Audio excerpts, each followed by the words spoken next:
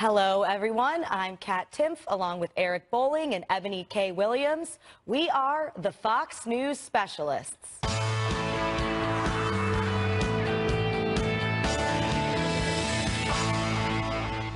Well, it's been new twist after new twist today in the soap opera known as the Russia investigation. President Trump delivering a stunning tweet earlier, writing, quote, "I am being investigated for firing the FBI director by the man who told me to fire the FBI director. Witch hunt." Sources tell Fox News the tweet is in reference to Deputy Attorney General Rod Rosenstein, who's overseeing the Russia investigation. Also, a source close to Trump's legal team tells Fox that President Trump was, of course, not confirming in that tweet that he was under investigation for possible obstruction. Instead, they say he was just referencing the Washington Post report that claims an obstruction probe is underway. And that's just the tip of the iceberg today. All right, Eric, I know the legal team said he's not confirming, but what else could "I am under investigation" possibly mean? Well, I mean, I don't know. And first, all day long, people are speculating, were they talking about Rosenstein, or were they talking about Mueller? Who were they really talking about? But I guess Fox has asked the team. They said Rosenstein. But think about this. So Rod Rosenstein did recommend that they fire Mueller. So Rod Rosenstein is the guy who fire Comey. But Rod Rosenstein is the guy who hired Mueller. So now we're hearing, get ready for this, Rod Rosenstein might recuse himself because he feels like he may be too involved in the Russia story. So that would bring on, let me see, Rachel Brand, who's the associate Attorney General. Now, she's the third in line at the DOJ. So I don't know, it's getting crazy. Let me just leave you with this thought. Stock market, the Dow made a brand new high, all-time record high today, closed at that high, 21,384.5 or so, a record. Unemployment, 4.3%. It's not been this low since 2001, 16 years ago. Meanwhile, this special counsel, Mueller said he hired 13 new lawyers, either today or yesterday. 13 new lawyers. Eboni, $1,000 an hour, probably, top lawyer. On the low end. On the low end. Okay, let's do the math on that. Yeah. 15 to 20 lawyers, $1,000 an hour, 8 hours a day, maybe a year. We're talking probably longer. $50 million just for the lawyers, maybe another $50 million for the staff and depositions and travel. You're talking $100 million investigation at least. Meanwhile, still waiting for that one shred of evidence. Your thoughts? Whew, okay, so many hiring and firings. It's really hard to keep track. I will say I love those numbers, Eric, that you talk about our economy, and I love that now we're going to count those and feel good about those very low unemployment numbers. That's amazing. I love it. But in all sincerity, here's the thing. Was there a tongue stuck in a cheek did you right catch there? that, Eric? Yeah, a little bit. But in all seriousness, I'm glad Americans are working. That's important and that's good. Kat, look, I think that this is the problem, though, when the president talks about his Twitter being official statements, it does become hard to decipher what's meant by the tweet today. Yep. All right. Well, let's meet today's specialists. She's a longtime Washington correspondent, including stints with Real Clear Politics and National Journal. She's the current White House correspondent for the Independent Journal Review, but she specializes in perfect grammar. Erin McPike is here. And she's the Senior Director of Research and Consumer Insight for Bustle.com. She's also author of the upcoming book, America in the Age of Trump, which comes out July 4th. But she specializes in Hillary Clinton fangirling. Jessica Tarlov is here. All right, so let's start with that tweet from President Trump today, what it means for Rod Rosenstein's involvement in the Russia probe. What do you think? I'm being investigated, Jessica. What does that mean to you? Does that necessarily mean he's being investigated, or did he mean something else? No, I think he meant it. Most of the too. time, I have a question as to what he meant. This morning, he was actually quite exact, and I found Twitter hugely amusing this morning. They're pulling up all the old tweets, right, of Sarah Huckabee saying, if you're being investigated by the FBI, you shouldn't be president, about Hillary Clinton, right? Trump saying, you can't have a president who's being investigated by the FBI. Well, lo and behold, we do have a president who's being investigated. I think it's better to have all of that out there. I think that he should engage in the conversation if he wants Twitter to be his official statements. He should certainly talk to his lawyer beforehand when he does things like that, because I'm sure his legal team is none too pleased about what's going on. But if this is his mode of communication, I'd rather he be honest, frankly, than be telling us lies. I would too. Well, has he said that? That what? Said what? I mean, Erin, have we found out that Donald Trump, President Donald Trump is being investigated? He said, I am Yeah, but he being clarified. He said, investigated. according to the Washington Post, Well, that's which what is his legal it's an team said. anonymous, That's what his anonymous leaks. Okay, but yeah, he would have said fake news. Washington Post says I'm being investigated. Well, I think he's being more hypocritical. He's being more. You know, like, I don't okay, understand what you're saying, the person who recommended I fire Comey is now thinking about investigating. That was my favorite part. It was the man who suggested that I fire Comey. After he said I was going to fire him anyway, after he said it first, Rosenstein recommended it to. I mean, what is it? He went back and forth on that story but Rosenstein did send a memo to Donald Trump saying I would recommend letting Comey go. And Trump said, yeah, I got the memo, but I also wanted to do it. But the president asked him for that memo. He said he was going to fire Comey anyway. He's been back and forth on that. Right, but you don't see you don't see the hypocrisy of the guy who recommended firing Comey being at the forefront of the investigation into why he fired Comey. Which he was going to do anyway. That's the point, yeah. But I see what you're saying, Erin. I see what you're saying. You're saying the hypocrisy amongst. This is a guy who made a recommendation around the employment status of James Comey, who is now being, at least in the front end, also involved in the investigation as to why Comey was actually fired. No, I understand that part. But isn't he taking the right kind of responsibility then and saying that he may have to recuse himself from this? I agree. Yeah, I think that he's acted completely appropriately and diplomatically here. I don't know what happened in that conversation where Donald Trump asked him to write that letter, but it seems like he's done nothing inappropriate. So what's going to happen, Jess, on the left when and if Rod Rosenstein recuses himself? So you have Sessions recusing himself, number one. Number two, Rosenstein recuses. You're down to Rachel Brand, who's a Harvard graduate, U.S. Chamber of Commerce, and worked for Bush 43, but the left is going crazy, saying they don't want her either. Are you going to keep having people recuse themselves until you find a liberal that'll stick it to Trump? I mean, there are plenty of liberals and Republicans who, if he is guilty of this, are going to be thrilled to stick it to Trump. I don't think it's about party anymore. I mean, Bob Mueller is a Republican. People are going crazy that he's hired all these Democrats who maxed out to Hillary Clinton at $2,700. Well, you don't think that's a slight conflict of interest there? No, I don't. You're a donor to Hillary Clinton. You're a Democrat, and you're coming on to investigate the Republican president. Do you only think that people can be independents and have these jobs, or they have to be non-voters? I'm all for independents having jobs. I also like people who may not be donors. I mean, you can also be a Democrat without being a major political donor. A $2,700 donation does not mean that they is the max. It is the max, but it doesn't mean that they were bundlers who raised billions of dollars over these elections, millions and billions, because we spend too much on elections. You know, I mean, there's a reason why matter? We shouldn't and don't, as media journalists, opinion journalists even, shouldn't and don't contribute to campaigns. Yeah, because people do read into it, I think, the wrong way, or can certainly make a case for the sense that maybe your objectivity is compromised. Now, I agree with you, Jessica. I don't like the presumption that by automatically associating yourself with a political party, you now cannot do your job in any capacity. We don't want to set that precedent. But if you are looking to make that argument, it becomes easier when there's a donation. Right. 100%. Good luck finding independence in the legal field. I mean, good luck. You're sitting next to one. Erin, not independence, but I don't know which way you lean right or you lean left, but I'm guessing that do you make political donations to campaigns? I don't. Okay, why? Because I'm a journalist. Exactly. So why is that too high of a standard to expect? Is that too high of a standard to expect a guy who's going to investigate the president to not have been a political donor to Hillary Clinton? I understand what you're saying, but I am curious as to who would be appropriate then. Someone who hasn't donated to Hillary or Trump, who are making $1,000 an hour plus, and you need to find 15 of them who are well qualified enough, and they have never made a political donation in their lives. You're going to be hard pressed to find absolutely in their lives, and certainly not to the opponent that he just beats for presidency. So to the opponent. Okay, all right. Deputy, well, I mean, you know, even Trump's, the person who Trump nominated for the replacement, he's given to Republicans. And when you're in these positions, you are often somebody who does donate to candidates. I will say, when I was in private practice, to your point, Erin, I actually tried to make it a habit of not donating. I think I gave $50 one time.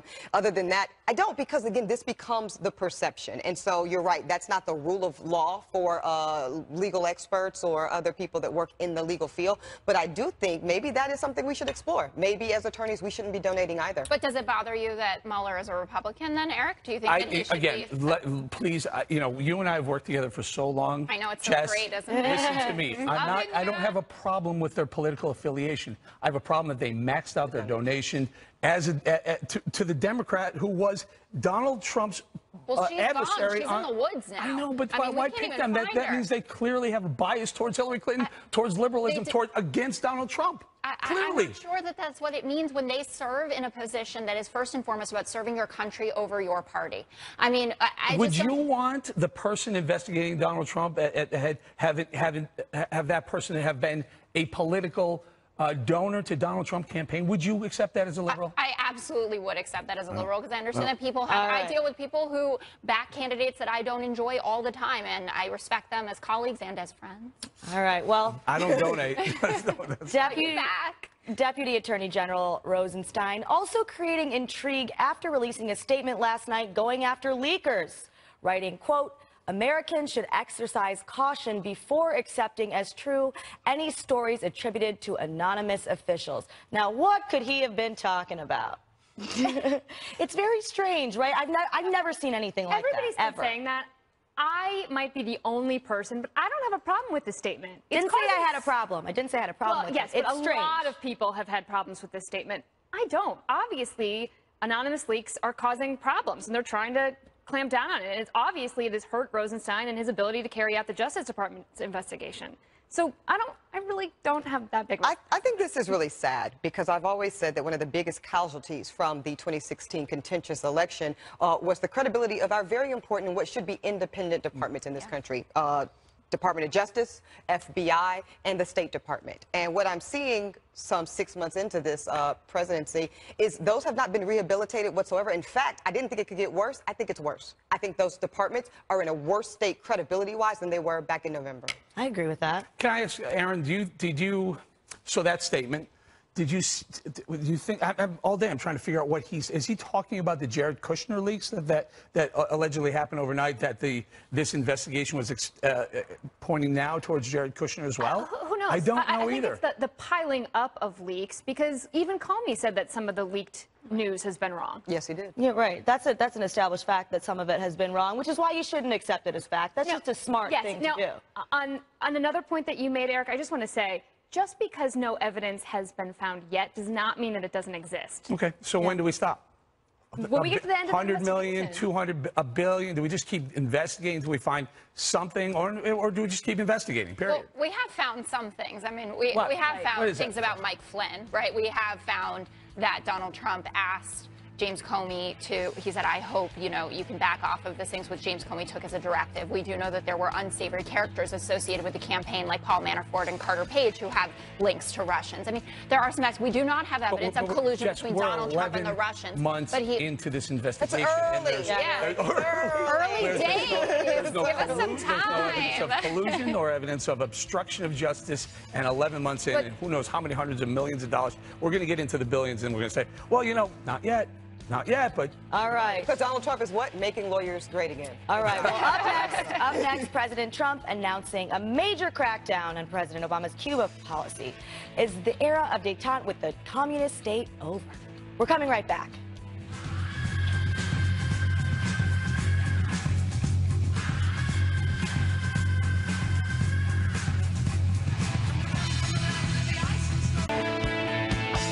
President Trump ending one of President Obama's most controversial foreign policy decisions, reopening diplomatic and economic ties with Cuba. The two-year-old policy has long been under fire as a big giveaway to the brutal Castro regime, and President Trump announced a major rollback this afternoon in Miami. It's hard to think of a policy that makes less sense than the prior administration's terrible and misguided deal with the Castro regime. Now we hold the cards. We now hold the cards. The previous administration's easing of restrictions on travel and trade does not help the Cuban people. They only enrich the Cuban regime.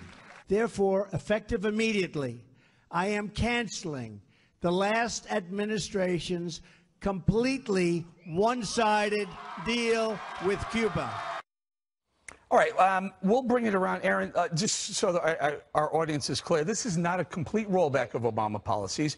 Americans will still be able to travel to Cuba, but we can't do business with the Cuban government and the military. We can do business with the Cuban people, but not anything that has the, and as if you know Cuban policy, almost everything is intertwined with the government and the military. Right. So it seems to me that the Trump administration wants to have this both ways. If he actually wanted to keep his campaign promise, it would have been a complete rollback, and it wasn't quite that. So, you know, he said that he's doing this on the grounds of human rights.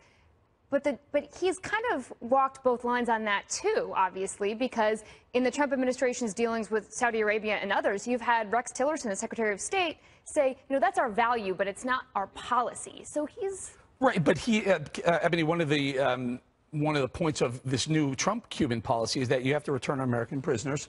And so basically what he's done is he's kept the things that were the economic parts of this alive, at least. It's still alive. So you can still get on a plane and go to Cuba tomorrow if you want to. Good. But what he also has done, he said, you know, Cuba, if you want diplomatic relations with us, you need to sit back down at the table and we'll talk about returning those American prisoners and we'll talk about your human rights violations. I think it captures both the good and of Obama's and the good of Trump's ideas. So here's my only concern, Eric. I am actually all about President Trump's ability to negotiate a better deal for the sake of America. Makes perfect sense to me. It's one of the things I am looking forward to in his administration.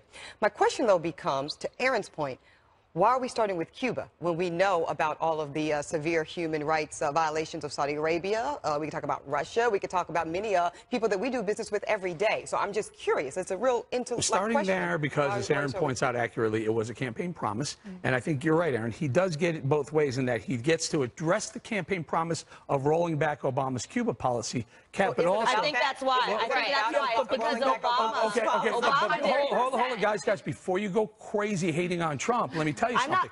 Eric, that's not fair. That's not fair to say I'm going crazy hating on Trump. Okay, but listen. What did I say just now? Allow me to finish what I'm trying to say here. This is a very good economic deal for the United States. This is a better economic deal for the United States than Obama's economic deal for the United States with Cuba. Okay. The thing is, though, as both of you have pointed out, getting our prisoners back, good thing. That's obviously a good thing. It's obviously a great thing to want to work out a better deal that's better for us. However, as they both pointed out, it doesn't mean that I'm crazy and hating on Trump to point out that, oh, I have a question about why all of a sudden we're concerned about human rights violations when we're not concerned about it with Saudi Arabia. Do you like the Trump-Cuba policy? It's the question. It is a very important question because the only difference is Obama liked one and not the other. You could flip and say the same thing about Obama. No. This gives us leverage. We have the American consumer as a powerful leverage tool to say, hey, Cuba, you want these consumers to come over there? Here's the way we're going to do business with you. The government's not going to take 80% of the deal anymore like they were before.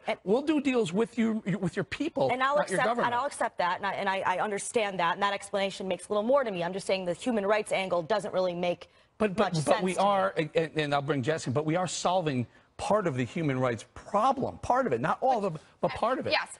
Any American life that comes home who's been held captive somewhere else is a wonderful day, and any economic gains that we would see is also a wonderful thing. I would say, though, that from early estimates that we know of as of today, we're actually going to lose 12,000 jobs, and it could cost us over $6 billion just doing what he has done so far. I would also add that I saw a tweet from a special assistant to the president that called out Barack Obama right away and said, love to see what he thinks now. Look what we've done. And the vengefulness of how Donald Trump conducts himself in terms of policy. Can we lift the vengefulness? Can we lift the partisan politics out of it? I'd love if Donald Trump could. Can anyone tell me that this is an economic policy that isn't better for Americans? I don't think we know that yet. Right. I mean, we have to see over the next 6 months to next year what it will look like.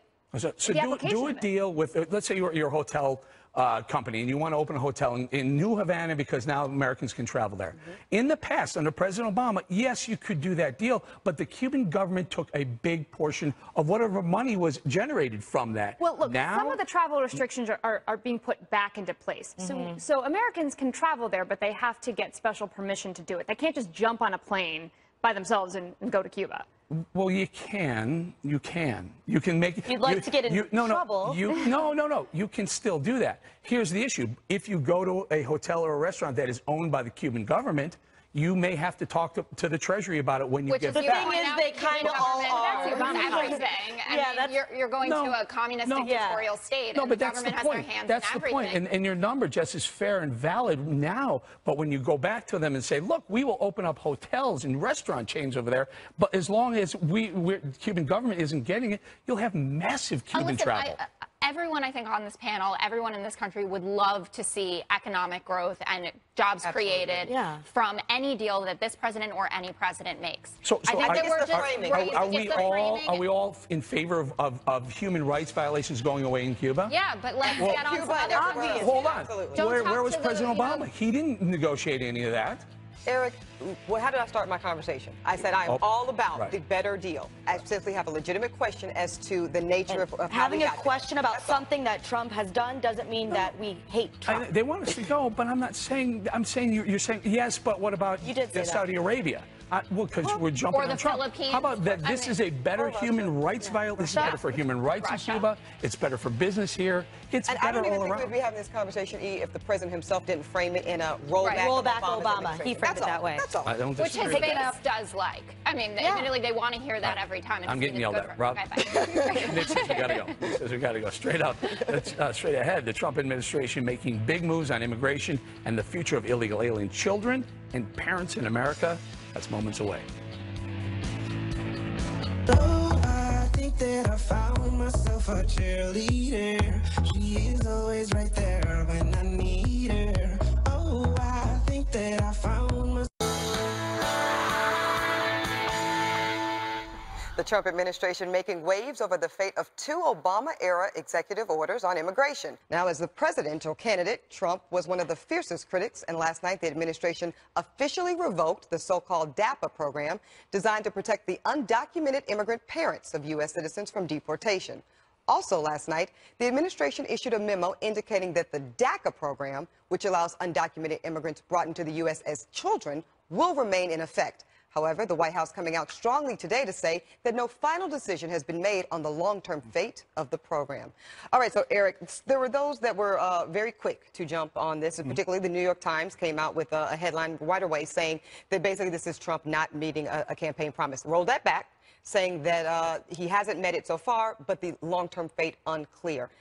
Even if he lets the children stay, the dreamers, so-called dreamers stay, is his base, right, DACA, not DAPA, is his base really going to be upset by that, do you think? You know, I think this is another example of what we just talked about in the last block, the Cuban policy, where it's not exactly hardcore what he promised in his campaign, but it is partially. So it's almost like a negotiation with the illegal community, which, look, that's what, for me, that's what Donald Trump is all about. Yeah, he went out there and, you know, said a lot of things, and he's negotiated better deals, I think, all the way around. I don't think that anyone in their right mind, well, I shouldn't say that. I think this is the nicest way to implement what the campaign promised. The spirit of what he wanted. Yeah, because I remember Greg Gutfeld. The children get to stay for now. Yep. And the illegal parents got to go. Got to go. Because Greg Gutfeld was someone of here Fox News that said that most of what Trump said on the campaign trail was an opening negotiation. Is that something you would agree with?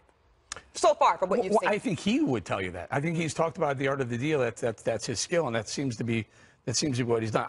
Personally, I think that we just need, and this would go against what Trump would say, but I think we need to open up legal immigration avenues so we double or triple our legal immigration, 2 or 3 million people a year rather than the 1 million. I agree with that completely. I mean, that's a great economic boost. Erin, what do you think in terms of how this will play out politically for President Trump? Well, I think you're going to see some big resistance protests after this one.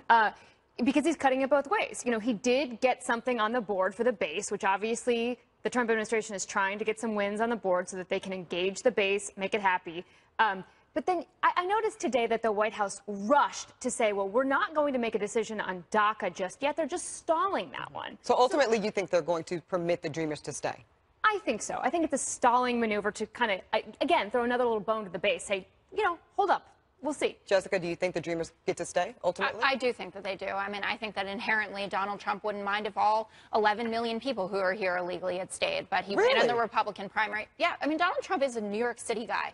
I mean, he's a builder. He is a friend of, I mean, you hear it all the time, a friend of police officers and firemen and union workers.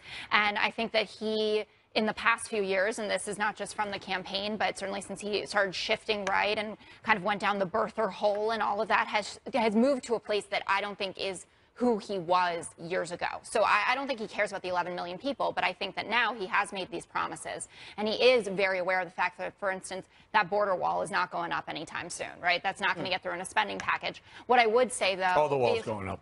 How do you know, Eric? The wall. How do you know that? How do you know? Can I just say about these parents, though, you know, the 5 million, this program How's this? only... The wall will go up before there's evidence of collusion between the Russians and the Trump administration. I'll take that back. $5 you got. So these 5 million people, the parents, though, I mean, to qualify for this program, you have to have no criminal record. And that was something that Donald Trump was really harsh on, that we got to get the criminals out. And also, over the next 10 years, we'll lose $230 billion to the American economy by kicking these people out, because they do work and they will pay taxes. Social Security and a lot of these, they put money into these programs. Right. They don't even get back out. Entitlements. Absolutely. They just want to be part of our society, and we should allow them to. And Eric, you agree that make legal immigration. Yeah, but the problem is these aren't legal. No, but we have to make it. We make it easier. Okay, we gotta run. They're yelling at me, guys. Coming up, Russia saying that they have killed the leader of ISIS. How would this death impact the escalating threat from the terror group? Stay with us.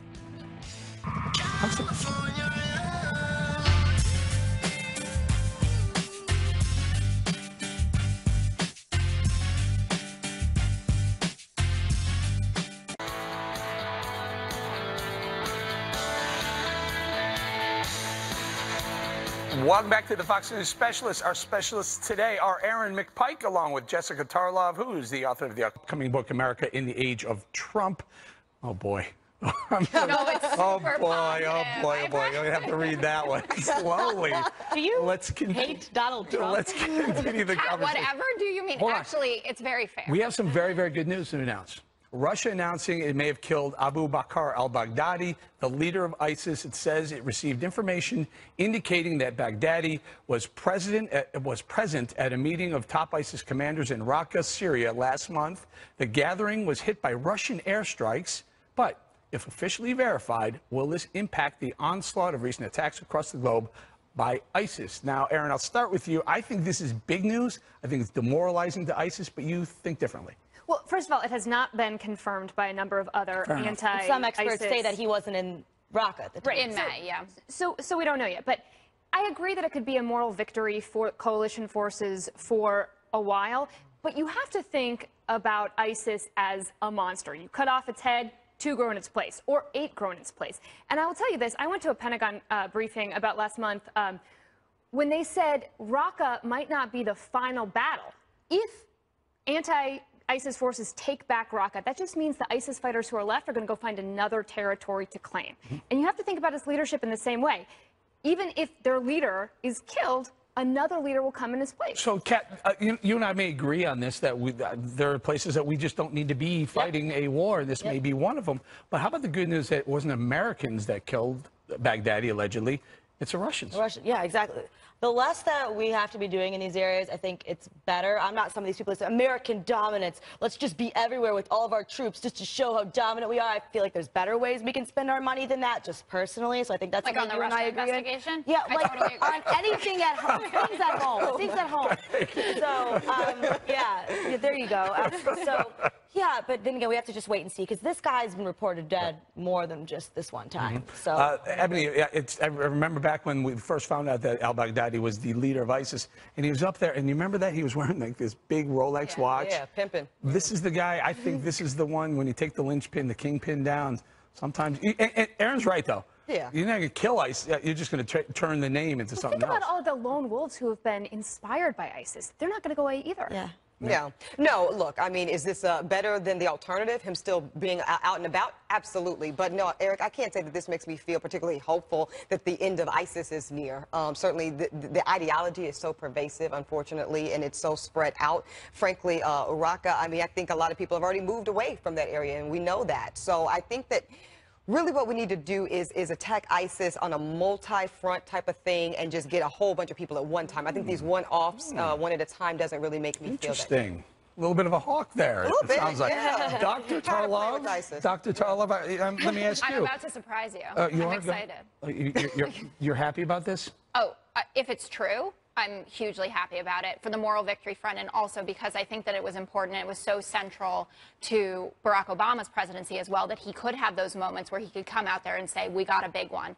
And I think that when we are facing the threat of terror attacks, lone wolves attacks here, and people are afraid to go to Europe, I mean, I'm heading to Europe tonight, and I've certainly had conversations with people that were unpleasant. I'm going to France and to England, and there's great concern there. So I think that it is good for morale for the nation. Not that you shouldn't be afraid anymore, but to say we are making some advances, and we can work with coalition partners that we are still in the midst of sanctioning, but maybe Russia can be useful to us in some way. So I wait on confirmation, but.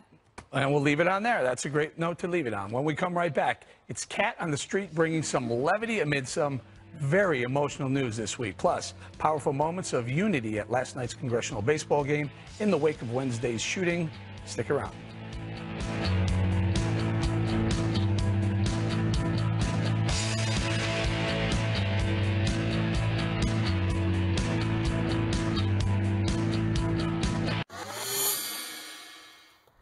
It's been a rough, emotional news week, to put it mildly, with plenty of reason to feel gloomy about things. Yesterday was National Smile Power Day. And on the streets of New York, some people still had some reasons to smile. So today's National Smile Day. I don't really like people telling me what to do, so I was like, boo. What do you think about smiling? Smiling is pretty fun. A lot of things make me smile. Food makes me smile. Just random acts of people in general. People in general is why I frown.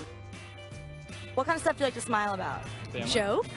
Like telling some jokes in the sunshine with your family. Yeah, that would do it. So what else makes you smile? Bunnies. But do you ever think about how, you know, they die? I love smiling. You love smiling? Yeah, it's beautiful. It makes me look sexy. Seems like everyone I've talked to today really loves smiling. What do you guys think?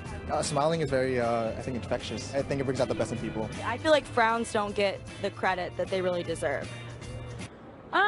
Frowns get a bad rap a little bit. Yes, they do. You know, I feel like there's some positives to frowning. What about my smile? Ready? Yeah, it's cute. Is that a good one? What about this? No. No, not a good one. When I smile, like... That looks fake. Like kind of a stank look, you know what I mean? It's like Smiles like this. Smiles like, yeah. A good one. It's a good one. He's a liar. Smile to everybody. Doesn't matter who it is. I think it's just a powerful tool of communication. I feel like the right guy for me would be like more into frowning.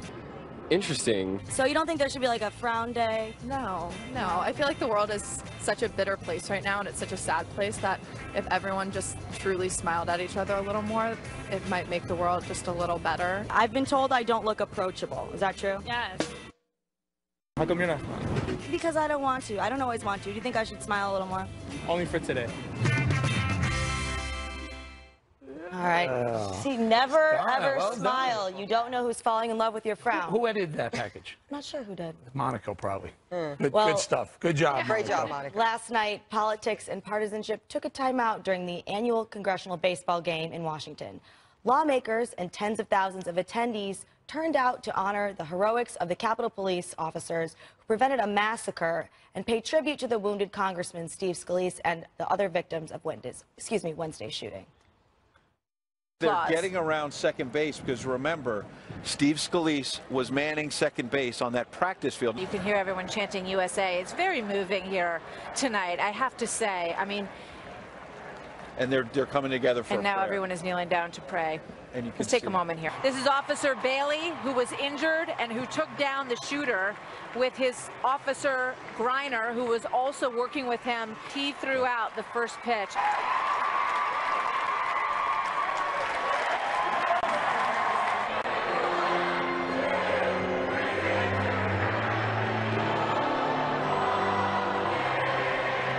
We spend every day together, working together. Our families are close, our staffs are very close. He's in the hospital, he's recovering, he's got a ways to go. We're all praying for him. We're all close to Steve Scalise. He's a lovely person. But this game is a game where we always come to have fun, root for everybody to do their very best, and hope that our team wins. Tonight, we're all Team Scalise. A lot of heartwarming moments last night. Also, doctors provided an update on Congressman Scalise's health today, saying he's still in critical condition, but they've controlled his internal bleeding and his vital signs have stabilized. All great. Really, really. Can I point out Officer Bailey? That was the most heartwarming moment of the whole night. You know, he's the one who returned fire on the psychopath on Wednesday. Throwing that pitch out, you just got to say, you know, thank God for men and women like Officer Bailey and the other Capitol Hill police officer, female, who was also shot as well. And just on a side note, he threw the pitch better than Barack Obama did when he threw that pitch out. Oh, my God. Always just a unit that you want to throw in there.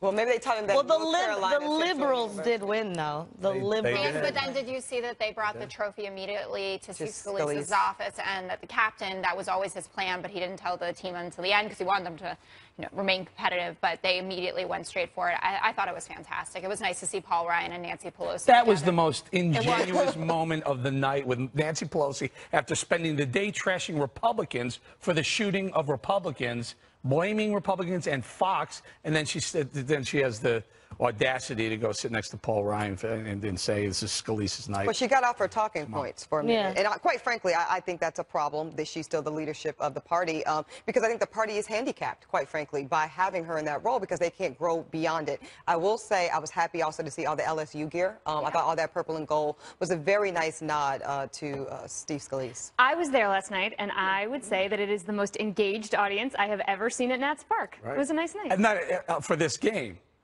Because Nats are in the playoff hunt.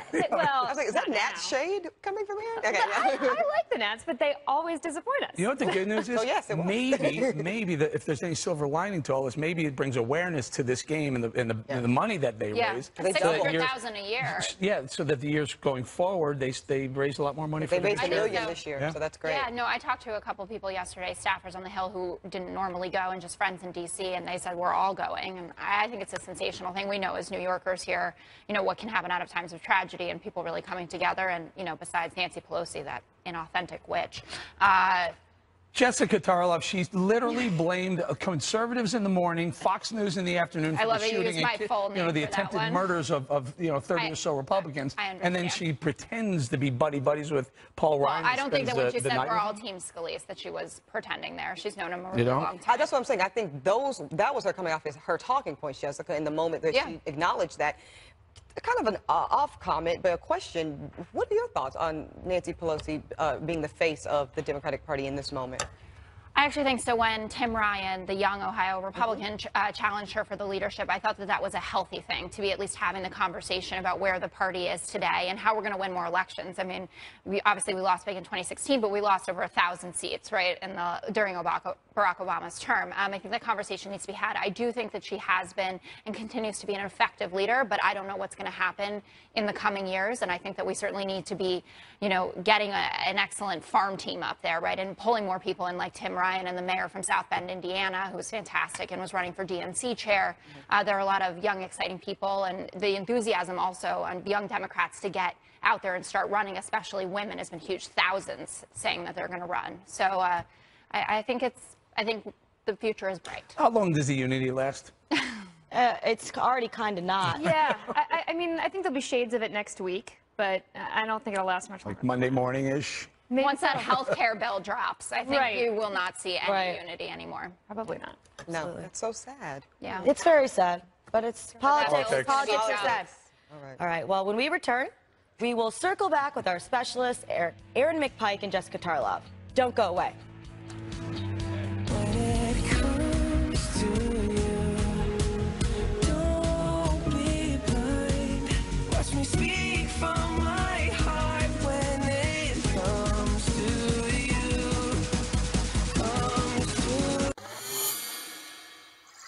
Time to circle back with our specialists, Erin McPike and Jessica Tarlov. All right, I will start with you, Erin. I have a question for you about your dog. I need to know the breed. I need to know how long you've had your dog, because I'm a new doggy mommy. And I love that your dog is named after Benjamin Franklin. Yes.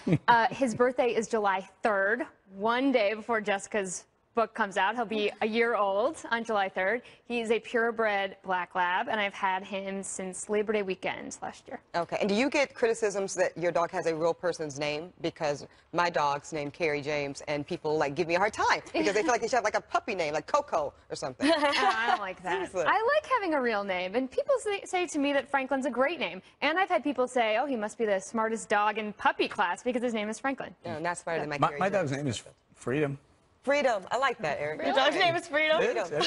Can I point out these two specialists just for 1 second right now?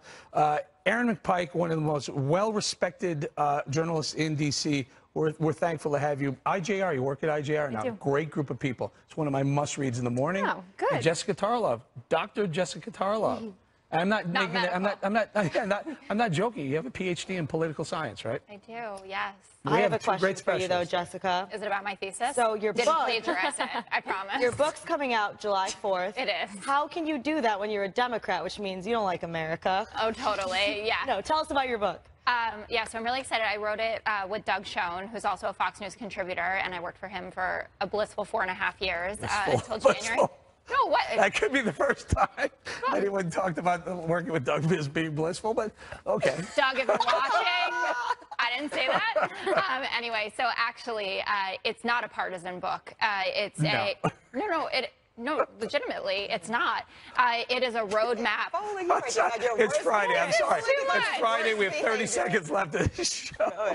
Anyway, it's a roadmap, a bipartisan roadmap to how we can address about 10 or 11 key issue areas. And we pull solutions from the left and from the right, the center left and the center right, actually, to show how we can come together on like healthcare and the economy and national security. Congrats, and it's really Jess. good. Thank you so much. Thank you so much to our Fox News specialists today, both Erin McPike and Jessica Tarlov. And thank you all for watching. Make sure you follow us on social media at SpecialistFNC on both Twitter and Facebook. And remember, 5 o'clock will never be the same. Special report up next. More palace intrigue over the special counsel investigation. And President Trump undoes one of President Obama's major initiatives on Cuba. This is Special Report.